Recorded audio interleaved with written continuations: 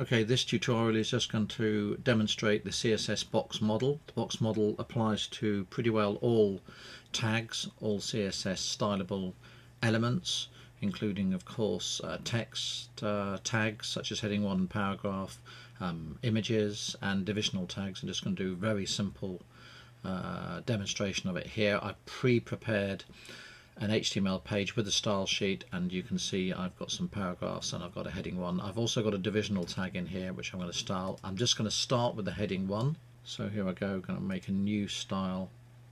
It's going to be a straightforward redefined tag and H1. And the first thing to say about the box model is there are sort of 4 parts to it, if you like. The first is the element itself. So in this case it's the heading 1, the actual text itself and the size of it here. The second part of it is padding, which you can place around that. So I'm just going to place 20 pixels of padding here, and I'm going to apply that so you can see some space or some padding appearing around the heading. Outside of padding we have border, so let me just put some border on here. I'm going to put 10 pixels of border so it's very evident. There's the border.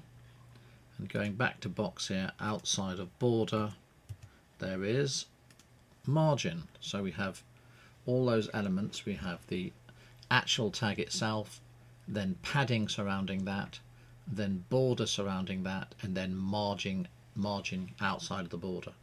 Now I'm just going to go back here and remove some of these from heading 1 and just put them on in a more useful way.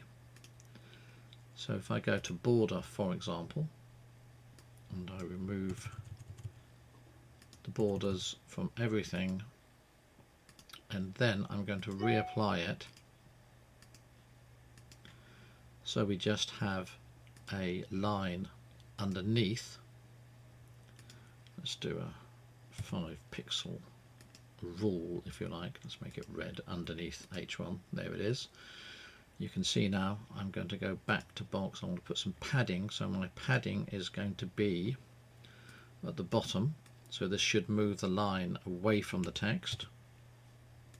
There it is. And then I'm going to put some margin on the bottom to move what follows the heading away from it. I'm going to put a exaggerated amount of margin, 50, so this should move the paragraph 50 pixels away, which it has done there.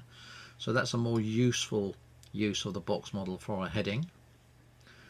Let's click that one OK. I'm just going to go and do a paragraph style now, just quickly, and so that's the P tag selected, and if I remove padding and margin from these paragraphs, you'll see there's some space between them. If I remove it, you'll see that the paragraphs move together.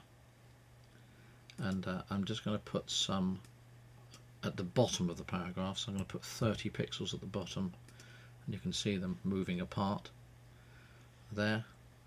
So you can control space before and space after. If you wanted to have some space around, let's put 20 pixels of padding here. You should see space be added to all of them. There they go. That space going right around the paragraphs there. So that's one way in which you might use margin and padding on paragraphs. And the final thing I'm going to do here is, I said I have a divisional tag here that I've already created, and I'm just going to make a style for that. So this is of course an ID, and my divisional tag is called container. So for this I'm simply going to give it some positioning here. Actually, well, it's not actually strictly necessary for this tutorial, and I'll just give it some size. Let's just make it 400 by 400 and apply that so we can see it. I'll give it a background colour as well, so it's obvious where it is. Well, perhaps we're better put the height onto auto and let the content just push it down. There we go. And let's make it a bit wider actually. Let's make it 600. So now you can clearly see the effects of that. In fact, because I've got some padding on the paragraph, I'm just going to take that off So here's the paragraph. I'm just editing this. Let's just take that off. I'm going to leave the margin underneath it, and you'll see now that this box I've created called container, that everything is in, that there's no space around it except at the bottom, because that's the margin at the bottom of the paragraph. You can see there's no space here. The text goes right up to the edge of it. So if I just go back to my container tag here and I add on some padding, so I'm just going to put 20 pixels of padding all the way around, you'll see that everything moves away from the edges of the box. But by the way, we've got a width of 600.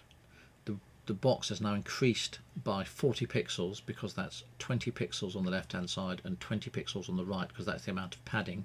So in the box model, the total size of the element is always, in this case, the size of the div tag plus any padding plus any borders, which we don't have, but if we did, plus any borders and plus any margin outside of that. In fact, let me just demonstrate that. If I just put on a bit of border here, let's just make it white, that should be visible.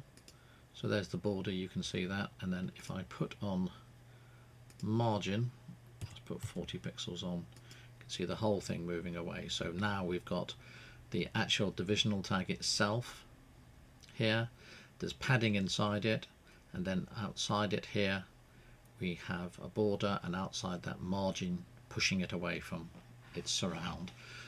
So that's a fairly comprehensive description of the box model.